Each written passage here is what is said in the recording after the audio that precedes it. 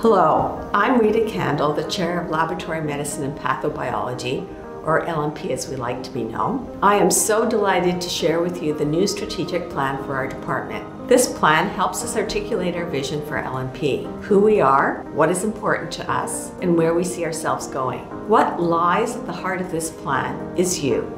This is a plan conceived by you, the people of LMP, and has as its goal to enable you to be your best. During the creation of this strat plan, we decided that the best way to predict the future is to play a role in making it.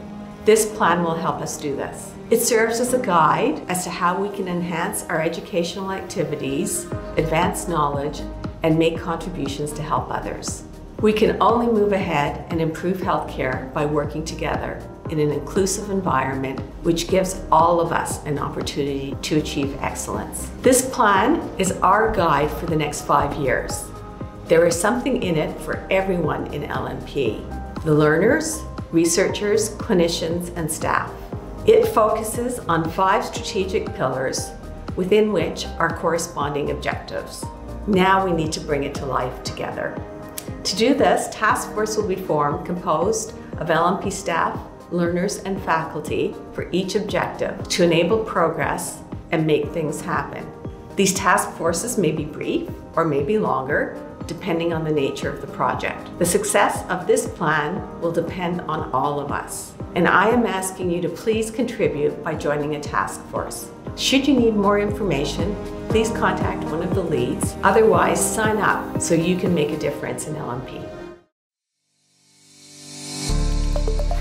A diverse department leads to an understanding of healthcare issues from many different perspectives. A department that gives everyone opportunities to be their best must be a welcoming one.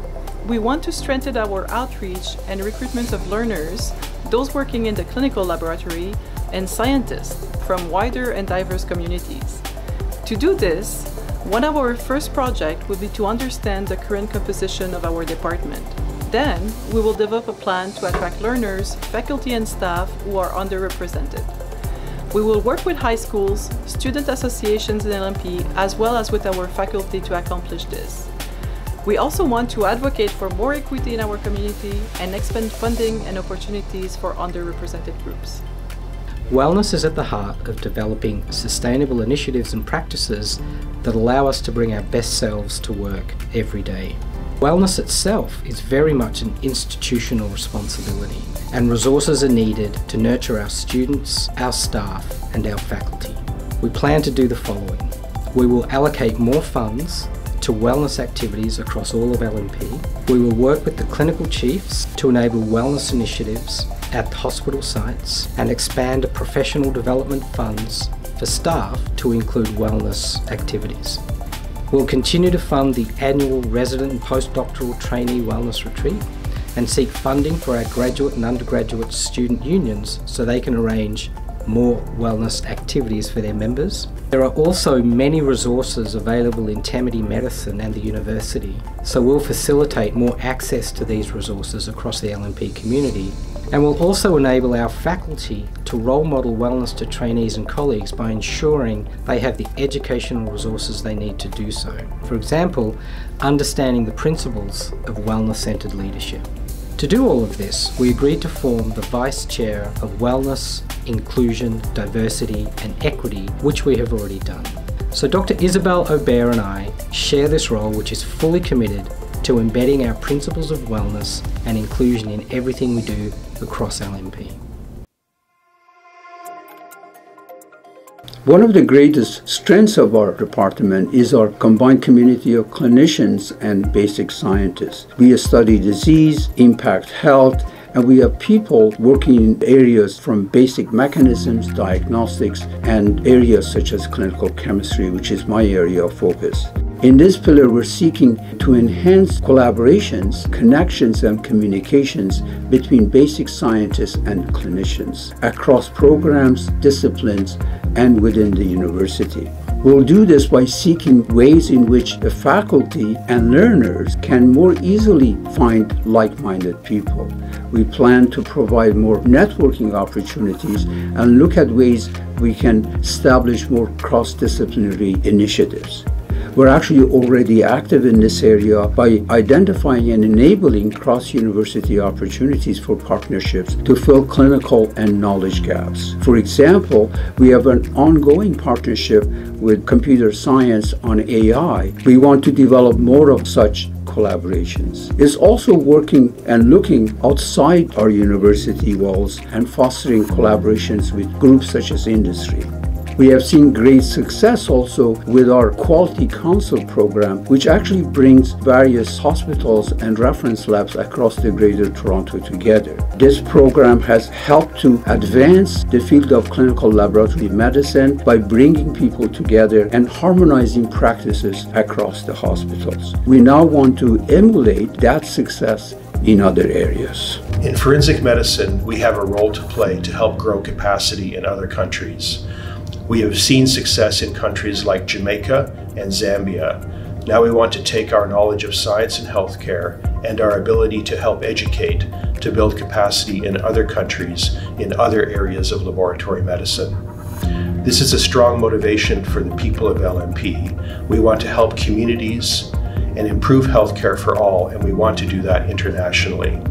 We'll do this by learning from our successes and applying that global outreach in other domains. We will grow our networks into Indigenous communities, and we will support investigations into the impact of war and climate change on health.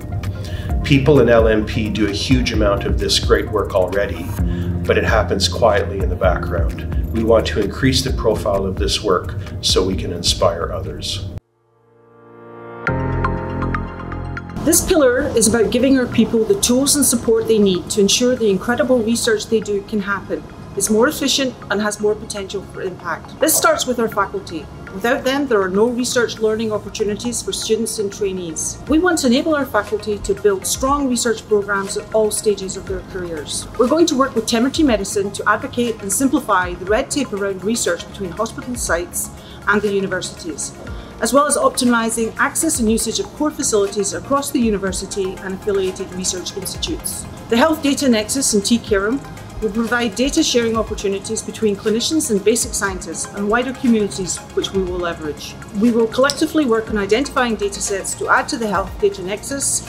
Our faculty recruitment will focus on bringing in new people to LMP who have a desire to lead interdisciplinary research to foster more connections. We'll also continue to advocate for more protected research time for clinical faculty and the support they need to do that.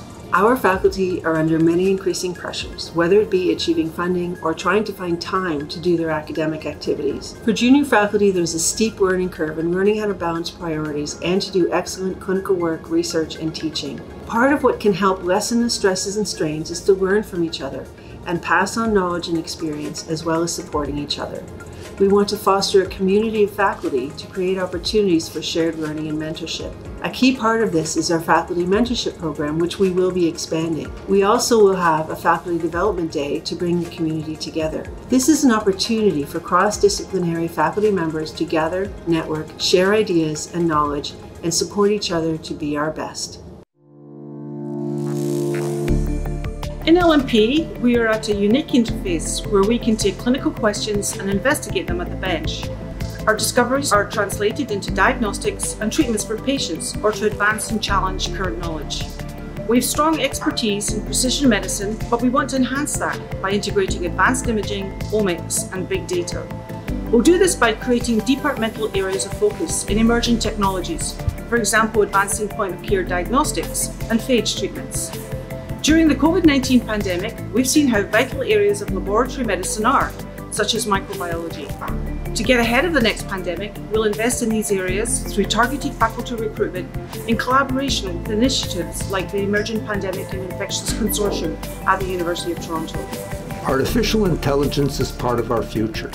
AI will not replace the important human role in clinical diagnostics, research, and education, but it has huge potential to make us better at what we do.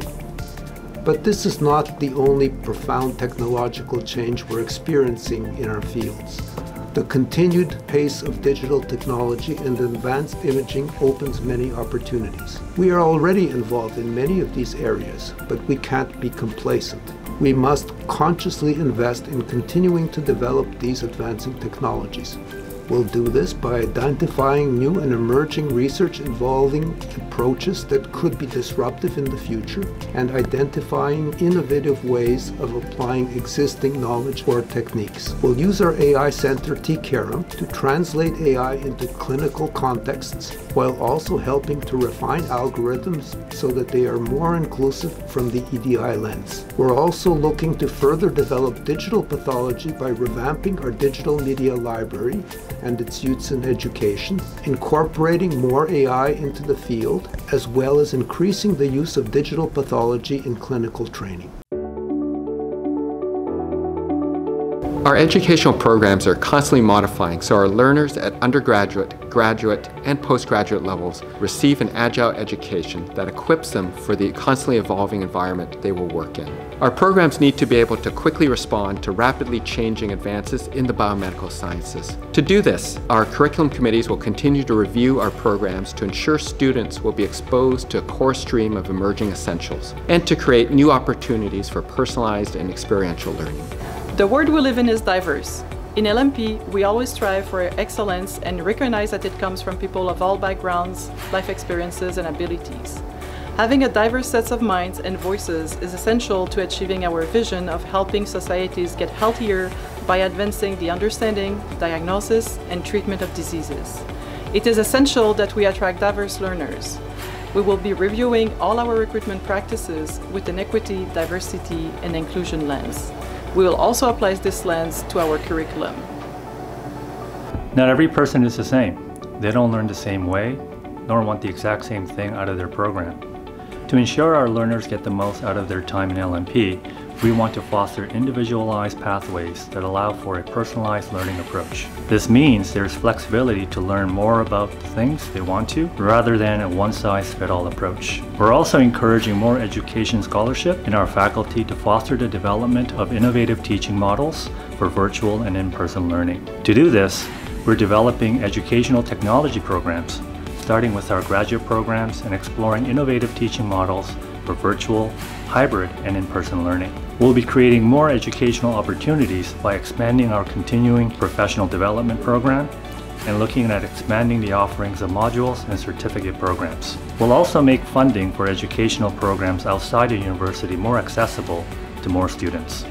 It's estimated that 70 to 80% of the clinical decisions for patient care are based on data that are obtained from the diagnostic laboratory. That's why basic and clinical research in our field of laboratory medicine are great enablers to improve these diagnostics. Interestingly, many people are unaware of the importance and the impact that the lab plays in patient care.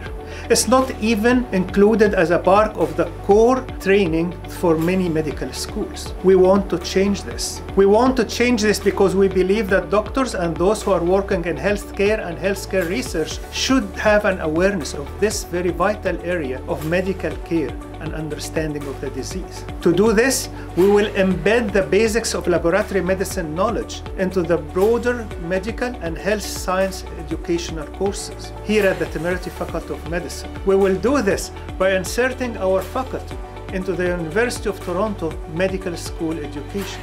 We will also be creating a new position of an associate chair in undergraduate medical education here at the Department of Laboratory Medicine. Finally, we will develop opportunity to educate the wider community about the importance and the vital role that laboratory medicine plays in patient care and healthcare.